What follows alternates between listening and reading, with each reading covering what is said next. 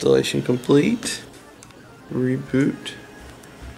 See the CyanogenMod logo instead of an I. Come on. It's even your phone doesn't like it unless you're right up on it, and it's fine. From a distance, it's like Cyanogen. Come on.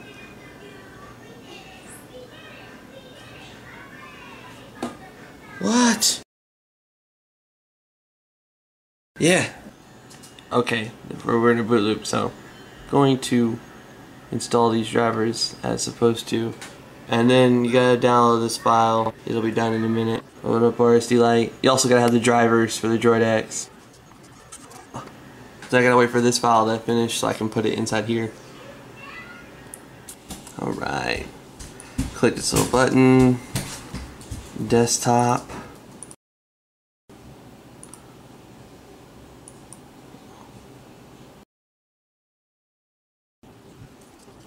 Okay, unzip it. Gotta unzip this file and grab this out of it and put it on the desktop. Okay, now we click this one and we find the SBF right here. Open. And we gotta put the Droid X in bootloader by pressing volume, down, camera, and power. And this is what I see.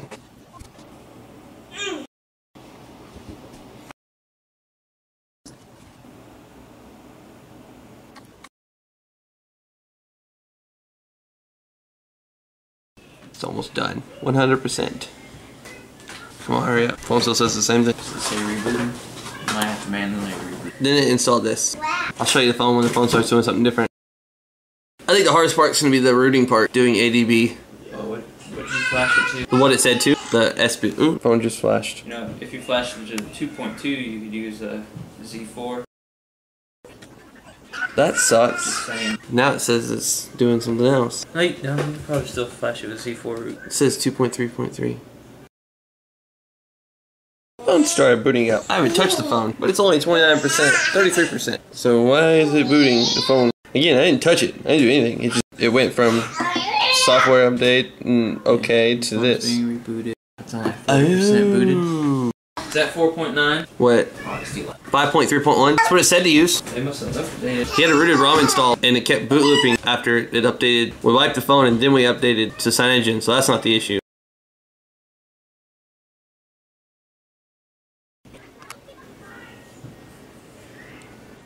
So that's just rebooting and it's gonna go 100%. Welcome to Verizon Wireless Programming. Para español, oprima la estrella. To program or activate your phone, press 1. Update your... Whoa, why? No, go away, VCast. We like you. Please continue to hold while your phone is being programmed. What are you calling Has them? been programmed successfully. Thank you for calling Verizon Wireless. Yes, you did. Goodbye. It's on furlough.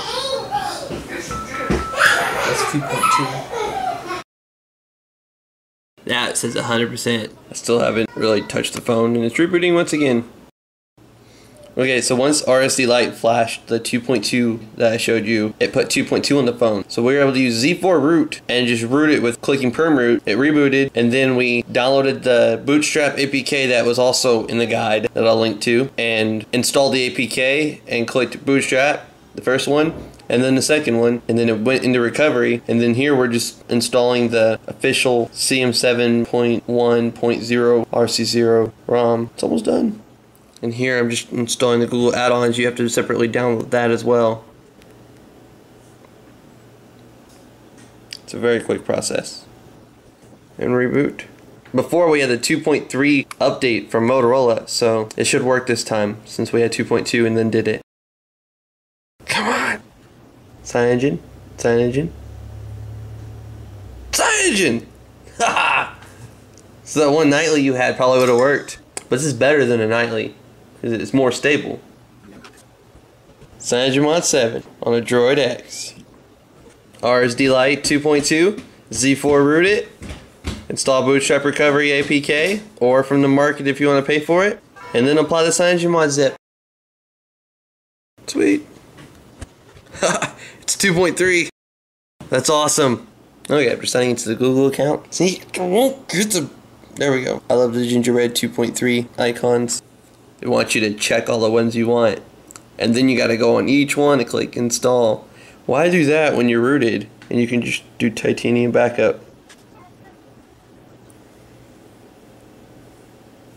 And just for the hell of it, let's do a quadrant since you got CyanogenMod on here now. Quadrant.